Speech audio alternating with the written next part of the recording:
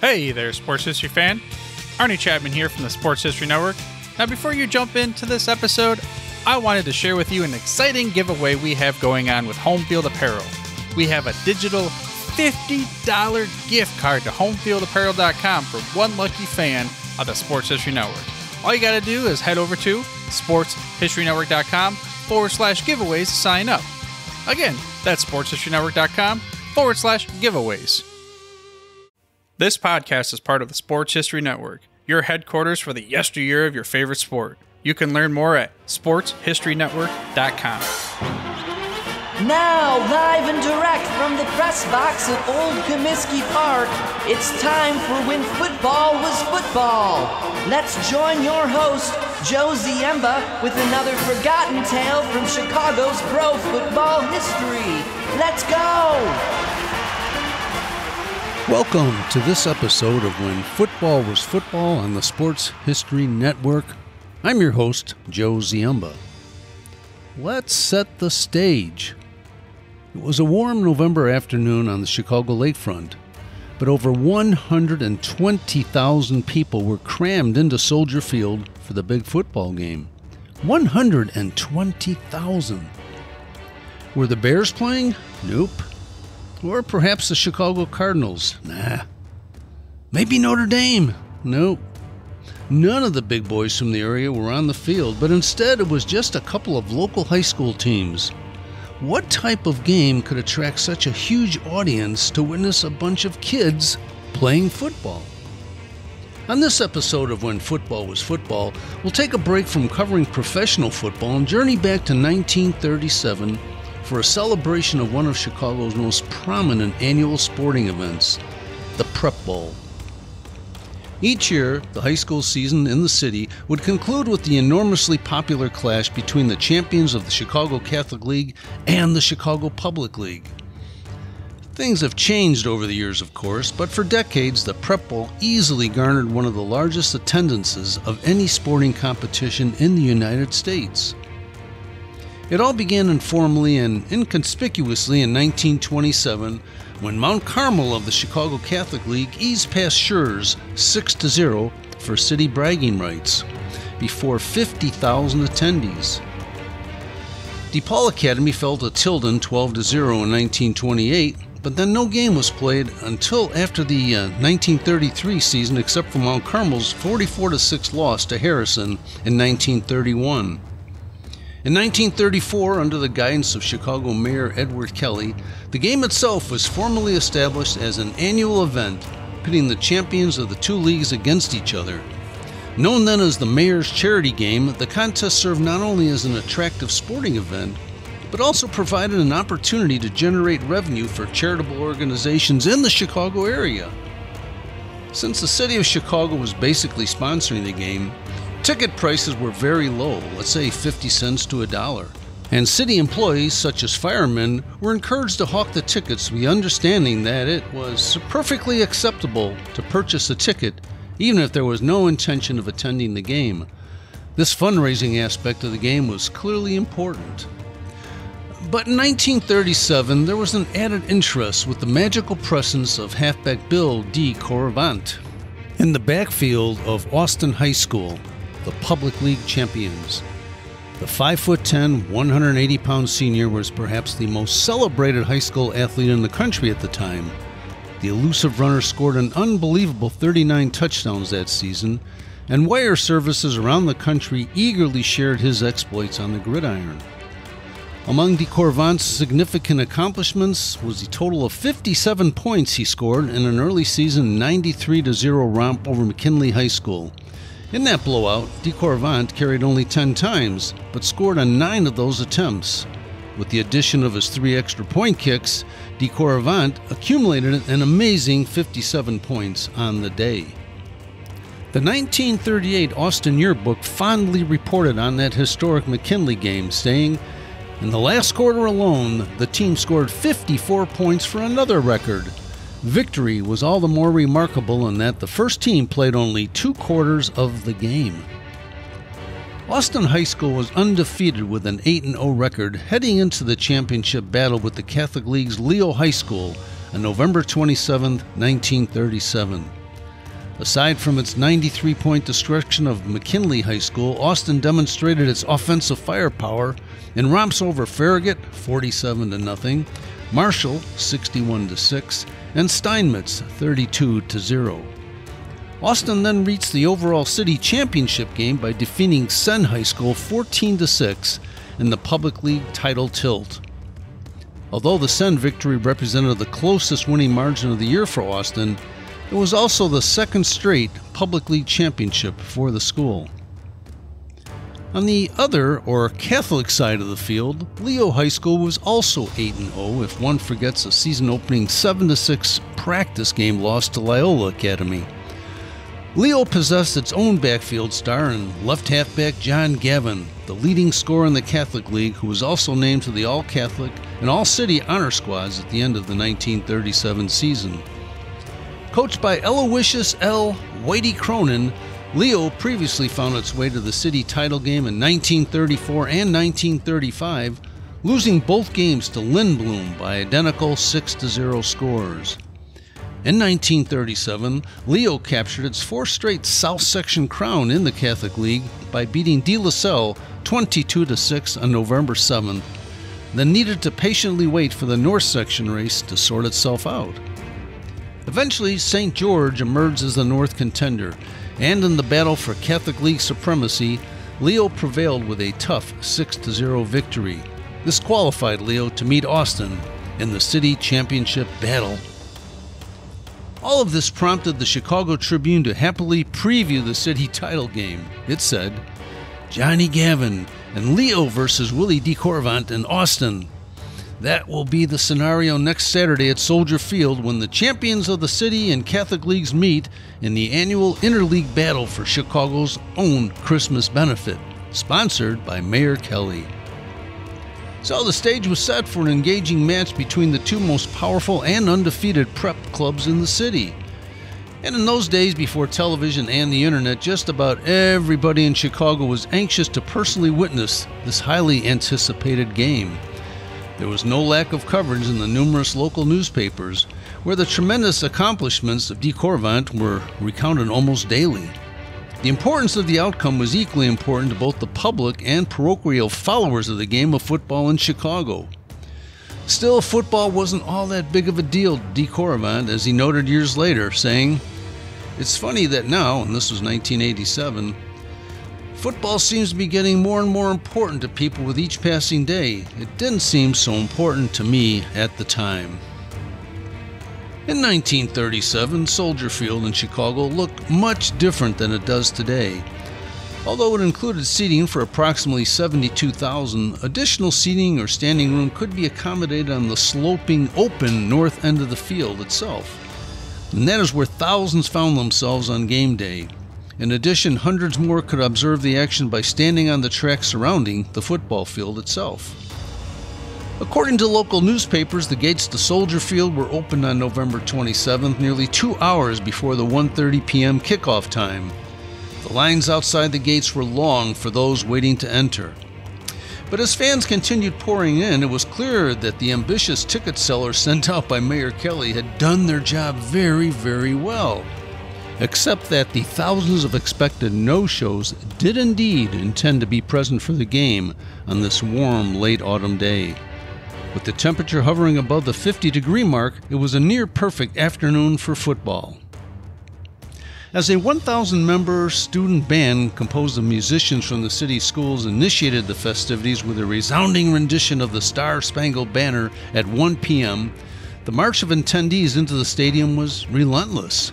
By 1:30, Soldier Field was filled with additional attendees squeezed into aisles while others stood 7 deep all around the top of the U-shaped structure. While no official attendance was recorded, Evan Kelly of the Chicago Park District indicated that the crowd was even bigger than the 112,000 who witnessed the 1926 Army-Navy game at Soldier Field, with estimates running as high as 125,000 and as low as 110,000. The Chicago Tribune announced that the Park District guessed that the likely number was 120,000. 30 years later, Bill Hyland, the Austin High School coach, recalled the presence of the huge crowd at Soldier Field in an interview with the Chicago Tribune. He said, The big thing was that crowd, 120,000 people. People were sitting all the way up the slope. And then there were thousands of them on the track, which circled the football field. I didn't really notice the crowd until it was all over, and then when I saw them, it was quite a thrill. And then in 1987, years after the game, DeCorvant himself remembered the impressive audience in an interview with the Associated Press by saying, "I remember going back for a punt and seeing people standing all along the edge of the bowl, 2 or 3 deep on the ledges, kind of outlined by the sky." He then added in a separate comment to the Chicago Tribune, "I couldn't imagine there would be this many people coming to see a high school football game. All I could say to myself was, don't louse things up now." DeCorvant failed to louse things up. In fact, his performance was superlative. Even the Los Angeles Times reported on this game, stating, "The game served as justification for 19-year-old DeCorvant's yards of press notices."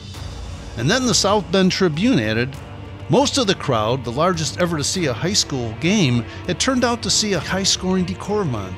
He rewarded them." Austin rambled to an easy 26-0 victory over Leo High School behind the spectacular performance of DeCorvant, as reported by the Tribune. Bill DeCorvant, one of the most widely publicized prep stars in history, was suffering from a charley horse yesterday and was made nervous by a record crowd announced at 120,000. So all the blonde star from Austin did was score 3 touchdowns and pass into the end zone for the 4th one. These deeds were the climaxes of the many sterling maneuvers that enabled Austin's Maroons to whip Leo's Lions 26-0 in a grand game which enriched Chicago's own Christmas benefit fund by $110,000. After a scoreless first quarter, DeCorvant broke the scoring drought by dancing away for a 47-yard touchdown run behind the blocking of talented tackle John Starkey. After the extra point by Alf Baumann, Austin led 7-0. Shortly thereafter, an intercepted pass by Austin resulted in a second TB by DeCorvant, this time on a 1-yard plunge. Once again, Baumann booted the extra try, and Austin extended its advantage to 14-0 at the halfway mark. Austin struck again in the third stanza when DeCorvant raced in from the 3 to move his team ahead 20-0. The final blow occurred in the fourth quarter when DeCorvant tossed a 25-yard scoring pass to Sonny Score, resulting in a 26-0 victory for Austin. DeCorvant picked up an even 100 yards on 16 carries for the day and also intercepted a pass deep in his own territory that thwarted a long Leo offensive drive. Writer Edward Burns of the Tribune argued that the real story was not just the overwhelming attendance, but the quality of play on the field by the two squads, and he said, "Whether the crowd was 90,000 or 130,000, the customers were all entertained, not only by Austin's brilliant performance, but by the dogged fight of the Leo boys, who kept right on trying after their dreams of victory had been rudely jolted in the second quarter." While disappointed in another failure to capture the city title in 1937, the Leo Club was honored in the school's yearbook, which stated, "The Austin squad had too much power in one Bill DeCorvant, a combination that was too much for the Lions. Although outweighed and severely bruised, every Leo man that entered the game fought with everything he had until the final whistle sounded." The Lions, however, would bounce back with city championship game wins in 1941 and 1942, both over Tilden. The 1941 contest drew a crowd of 95,000 people, and Leo was named as the mythical high school national champion for that season. But for Austin, the schedule was not yet concluded. The school accepted a challenge from Jackson High School in Tennessee to battle for the national high school supremacy. In front of 5,000 fans at Crump Stadium in Memphis on December 11, 1937, Austin battled the freezing elements to defeat Jackson 13-0 to complete an undefeated 10-0 campaign. DeCorvant scored the first touchdown for Austin on a 37-yard run, but then injured his shoulder in the second period and played sparingly after that. But it was a joyful end to the year, as noted by the Austin yearbook. It said, 2 weeks later, after the Leo game, the Maroons migrated southward to wind up a glorious season and annexed the mythical national championship, defeating the South's title holders from Jackson, Tennessee, 13-0. So this is kind of funny, but how did the pros in 1937 compare attendance-wise with the high school juggernaut known as Austin High School? Well, after the Austin game brought over 120,000 to Soldier Field on November 27, 1937, the Chicago Bears drew just 4,188 for their game a day later at Wrigley Field. For Bill DeCourvant, his football career was just beginning. His collegiate recruitment was intense, with Collier's Eye reporting that DeCourvant was sought by virtually every big-time institution in the land, and reputedly offered as high as $2,000 per season by several Pacific Coast schools. DeCourvant would be assured of a lucrative job in Warner Brothers movie studio, plus $250 per game to enroll at Troy, which was the University of Southern California. Instead, DeCourvant decided to stay at home and enrolled at Northwestern University in north suburban Evanston, where he enjoyed a productive career. One of his better games was when he scored 2 touchdowns in a 51-3 win over Kansas State in 1941, and he partnered with future Pro Football Hall of Famer Otto Graham in the Northwestern backfield. Although he was drafted by the Washington Redskins of the National Football League in 1942, DeCourvant elected to serve in the military during World War II. Upon his discharge, he played 5 seasons in the National Football League for Washington and Detroit, as well as both the Chicago Cardinals and the Chicago Bears. Then in 1987, the Austin High School team gathered for a 50th anniversary celebration of that magnificent battle with Leo, and DeCourvant reflected on the importance of the game to himself. He said, "People always want to talk about that game, how important it was to them. I just wanted to be a good athlete ever since I could breathe. I guess you could say that game was the fulfillment of a dream." By 1949, the Public League had established dominance in the series by winning 10, dropping 4, and tying 2 games. The 1949 contest featured Schurz defeating Fenwick 20-7, despite the losers being led by Johnny Latner, the future Heisman Trophy winner at Notre Dame. However, the results began to change in 1950 when Mount Carmel, under soon-to-be Notre Dame coach Terry Brennan, won the first of its 3 consecutive Prep Bowl titles with a 45-20 romp over Lane Tech of the Public League. From 1960 to 1975, the Catholic schools dominated by winning 16 straight games, and that superiority has largely continued to this day. While the Prep Bowl is still played each season in Chicago, its presence is no longer front-page news, nor does the contest necessarily match the best teams from the Catholic and public leagues. Catholic League schools are now members of the Illinois High School Association, as are the public league entities. And several teams from each league usually qualify for the state playoffs in 8 classes of Pret gridiron warfare. There's no longer a need to produce a True City championship since the state playoffs take precedence, and much like in the latter days of the Prep Bowl, the Catholic schools from Chicago are now dominating the various classes of the state football playoffs. In 1967, Bill Hyland, the coach of the 1937 Austin champions, lamented the apparent reasons behind the reversal of fortunes for the public league. He said, "In 1937, I was coaching alone and had the varsity, junior varsity, and freshman teams. In other years, I might have a freshman coach and 1 varsity assistant. The Catholic schools have as many as 10 or 12 coaches. That gives you more eyes to see things and more voices to correct things." But in 1937, all that the football world could see was the extraordinary gridiron talent of Bill DeCourvant, along with 120,000 of his closest friends. And thank you again for joining this episode of When Football Was Football on the Sports History Network. This podcast is part of the Sports History Network, your headquarters for the yesteryear of your favorite sport. You can learn more at sportshistorynetwork.com.